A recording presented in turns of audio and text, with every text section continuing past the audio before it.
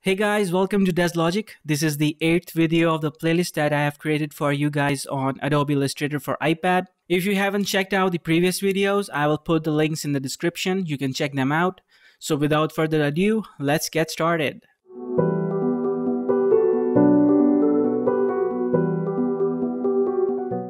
So guys, in this video, I will try to explain the type tool. So let's select that. When you select the type tool, you will be given two options. The first one is the simple type tool and the second one is the type in vertical. So let's start with the simple type tool. So let's select it and tap anywhere on your artboard, and here it is. So as you can see, when you place the text in your artboard, the properties panel automatically opens from your panel section. And here are some very interesting options. So from here you can change the width of your text, height of your text, the angle, the font. You can change any of these fonts.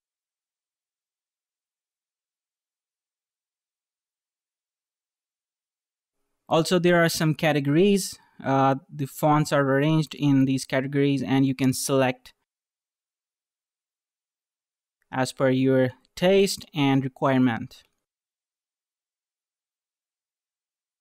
So let's change it to something understandable. Okay, this is a text style. This is the horizontal and vertical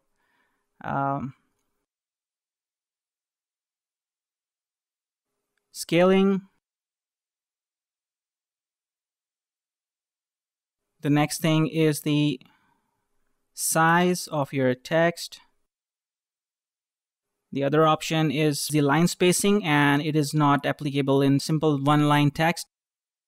It is applicable in paragraph scenario. So I will discuss this in a bit. The next option is the space between these characters. Okay, if you want all of your text to be capital, you can tap on this, and if you disable it or uncheck it, you will be back to your normal text that you have typed. So I like to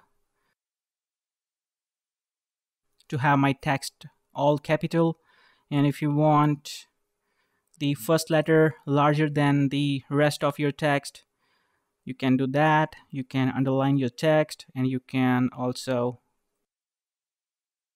put a line across your text.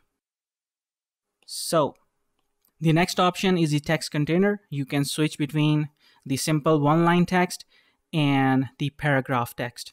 So if you press the paragraph text,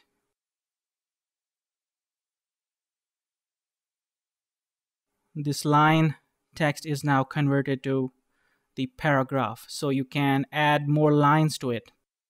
So for example, like that. And if you see like the spacing is not very much interesting, so you can change the line spacing, the option that I am using right now. Okay, now you can change the format of your paragraph, tapping on these options, whatever you like. It all depends on your taste. You can change the fill and stroke color. You can change the opacity, and you can also change the stroke settings if you have added one. So the next option is the type in vertical. So let's select that. Tap on your artboard again, and here is the text in vertical sequence. So it's very cool to add text in vertical wherever you like, and depending on your project type, So again, the settings that we have discussed are also available for type in vertical tool, and you can change them as per your need. So guys, that's it for today. I hope you like this video. Please make sure you subscribe to the channel, and I will see you in the next one.